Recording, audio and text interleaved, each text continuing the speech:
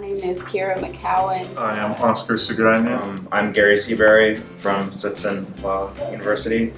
That's about it. Law school is pretty all consuming. Just the idea of putting your time into anything else, law students are very reluctant to do it. Kind of one of those things they require us to do pro bono, so it's like, okay, I guess I should, get it out of the way. But I actually found myself coming here even when I didn't need to, just because I like doing it.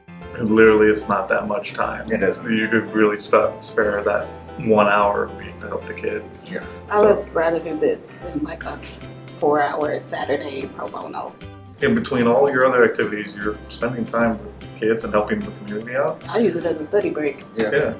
Study break. And everybody's like, you're volunteering during finals, and I was like, yes. Yeah. I was originally coming 1 day a week, and I was like, why not 2? It's impossible not to come back, actually. Yeah, it started as pro bono work, and it's kind of just it's beyond pro pro bono. It's just part of my schedule. Yeah. That's what I do. Yeah.